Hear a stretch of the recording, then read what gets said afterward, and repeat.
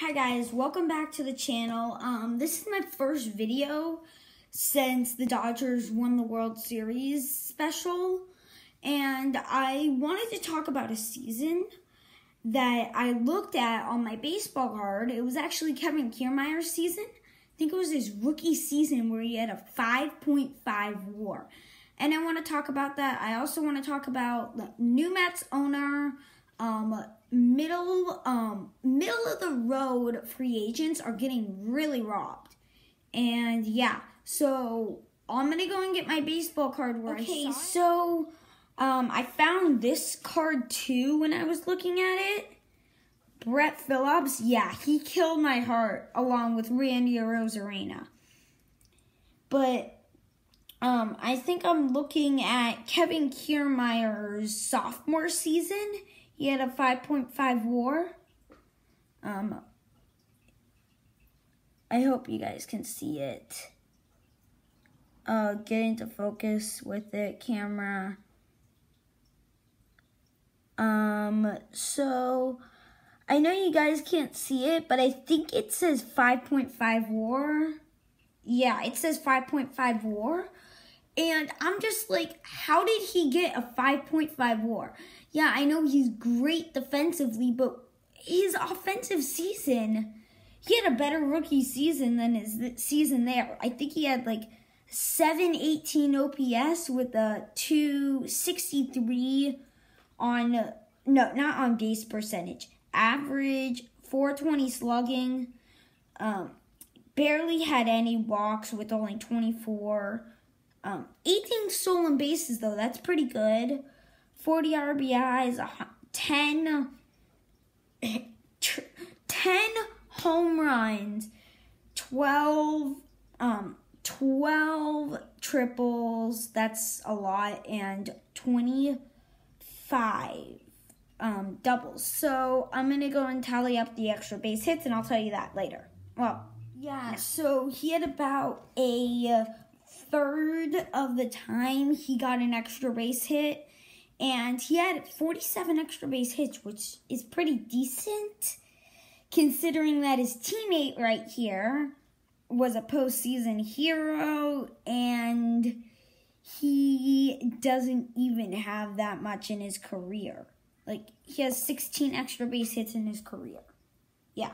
So anyways, Kevin Kiermaier had a 5.5 WAR season. And I'm going to dive deeper into the StatCast stats and something else like his regular plate stats. Because honestly, if you're at the plate, you cannot have a negative effect on your team. Like, you can't lose them games. I guess you can if you're like, you don't even have a hit. But like, you can't really lose the games. You know what I mean? So I spent about 5 minutes looking at Baseball Savant. And I didn't know if StatCast tracked it in 2015. And they didn't. So I'm probably going to have to look at graphs. So anyways, I saw him.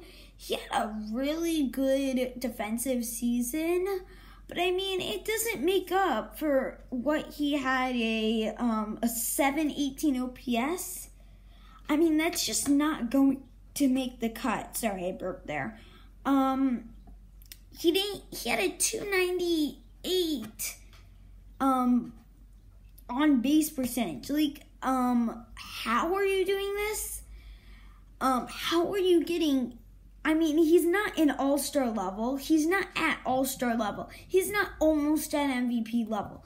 He is a pretty good player at most, but like, he's not one of those players where you're like, dude, that guy's got to be on my team.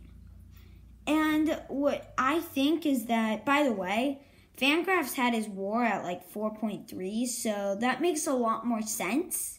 But still, he's not at all-star level, and he hasn't gotten to that all-star level since then. Even in his great 2017 season and his average 2016 season, he never even got to for WAR. That was like his lone season that he was good, and he wasn't really. Okay, guys, let's talk about the new Mets owner. So Steve Collins, tell me if I'm not pronouncing his name right. He basically prints money. He's the richest owner in MLB right now. But what we've learned with the Dodgers is you don't have to be rich to be a good team. I mean, they're pretty rich, but they're not like a top 5 richest team. And this guy's worth 13 point whatever net worth. But let's talk about the things that they've done. This is, by the way, from the sources. Within hours, he claimed 2 players off waivers. And this other player, Nick Trapiano, he had a comeback season. Well, he technically didn't have a comeback season. It was just a good season. And it was his best season of his career. So, Mets fans, I'm not going to get you too excited about it, but I'm getting a little bit excited. And then they also got Jacob Barnes, whatever. But they this is according to a source. They re-signed Marcus Stroman, one of the better starting pitchers, to a 1-year, $18.6 million deal. Okay, I'm really excited for you, Giraffe Neckmark, and also it's really good for New York because he's helping New Yorkers who have just been like in a terrible situation right now because of the coronavirus. So thank you, Steve Collins, and I hope you keep doing this, and I hope you spend money for the Mets. Yeah, let's talk about the people who were released or non-tendered.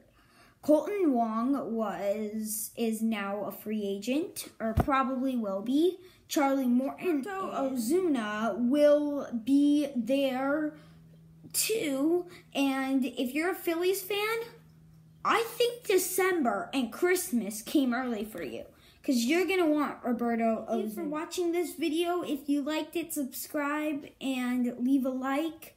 I'm trying to get to 10 subscribers. I think I've already got there.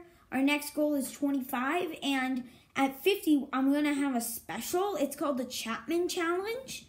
And I'm going to try to catch 100 mile-an-hour balls from my friend. His name is Blake. BTW, Blake has not been confirmed. I haven't asked him yet, but that's what my plan is.